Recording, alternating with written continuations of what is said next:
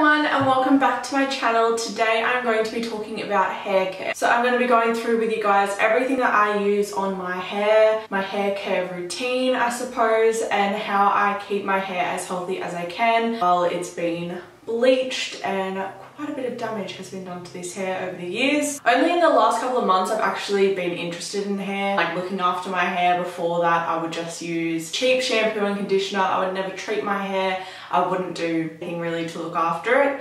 But since going lighter, I have really tried to use as many treatments and things like that to keep my hair as healthy as I possibly can. So first of all, I only wash my hair maximum 2 times a week. I try to just do 1 time a week, but if anything, I'll do 2 like that, which is good for your hair because then it lets your hair have like its natural oils and everything. When I do wash my hair at the moment, I have been trying out something different. It's a scalp cleanser. I've started doing like a little bit more research on scalp cleansers and looking into it a little bit more, and it makes so much sense to actually cleanse your scalp. If you think about like the amount of buildup and stuff that we have in our scalp from products that we use and everything like that, it's pretty bad that I have never used one up until this point. I guess it's like using an oil cleanser to get off your makeup and then going in with your second cleanse instead of just using that one cleanser on your face trying to get all your makeup off. You never really get it all off. So I guess that's what happens on your head as well if you don't do a scalp cleanse. The one I've been trying out is the Aveda Purifying Scalp Cleanser. It's just got this little nozzle at the end here, and you sort of just pipe it like through the hair like that and squeeze it out. And then you just rub it into your hair, and it has like this cooling sort of effect. And then the acids sort of just eat away at all the buildup and the dirt and everything. And it also helps if you have more of like an itchy sort of scalp, which I used to always have a really itchy scalp. I would even get like scabs like on my scalp and stuff. If you have that sort of struggle as well, a scalp cleanser is really good. I just hop in the shower and I like rinse it off basically straight away. I'll leave it on for like 1 to 2 minutes. And then I go in with my shampoo. I've tried out a lot of shampoos and conditioners over the last couple of years, but I have gone back to the Redken All Soft shampoo and conditioner. It's just really good for the price, and it leaves your hair nice and silky and soft. I like a shampoo and conditioner that makes your hair feel really nice and soft and silky. I was using an Aveda, the Nourishment one or something, before this, and I found that it just made my hair a little bit dry. I don't know if it's like over cleansing my hair, but it felt dry and like a bit knotty. I've gone back to this and I've really been liking it. So they've got a few different types. This is the All Soft and it's for dry, brittle hair. And because my hair is a little bit lighter, I wanted to go with something as nourishing as I could. Also in the shower, I have been doing like a double, I guess, wash with this purple shampoo. It's the Kristen S. So it's this brand here. Sorry, my bottle's a bit manky.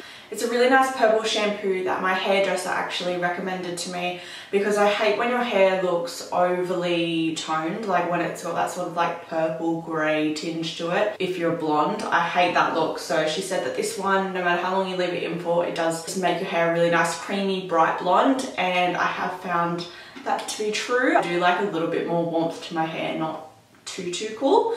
So yeah, but this has been really great. If you're looking for a new purple shampoo, I really recommend this one. I just got it from Priceline here in Australia, but sure you can find it online and at other chemists and stuff like that as well. So after I've washed my hair and I get out of the shower, I always dry my hair in a hair turban. I actually don't have it here with me and it's probably wet, but it's one of those hair towels that sort of like roll up and then you button it at the back. I find that makes a real big difference with drying your hair a lot faster, and it's not as heavy on your head as like a towel, so it's not doing extra damage that like a big heavy towel would do pulling at your hair. If you're struggling with a lot of breakage, doing the hair turban instead of the towel is like a first really good step. So once I've dried off my hair a little bit, I then go in with the Living Proof Restore Repair Leave-In. So this strengthens and transforms your hair. Really good for damage, split ends, and just overall nourishing your hair. So I just put this basically just in the tips and the midsection of my hair. I don't put it too up close to my root because I do get more oily at the root of my hair, but obviously more dry at the ends, so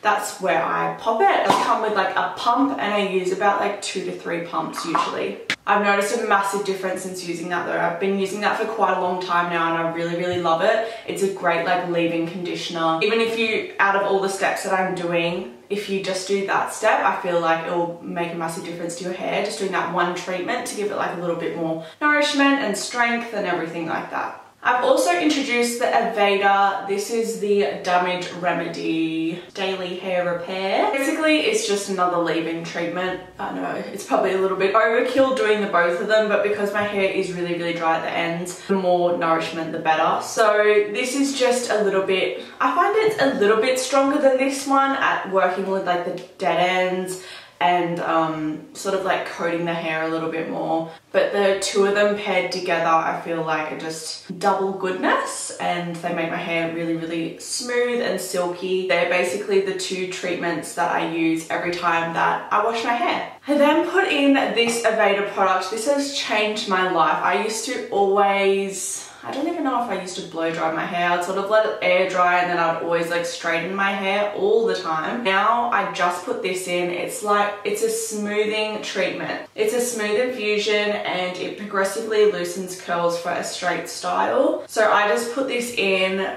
basically from here to the ends of my hair, like pretty roughly, like in my damp hair. Again, after those two steps, I pop this in everywhere and then I go in and blow dry my hair straight.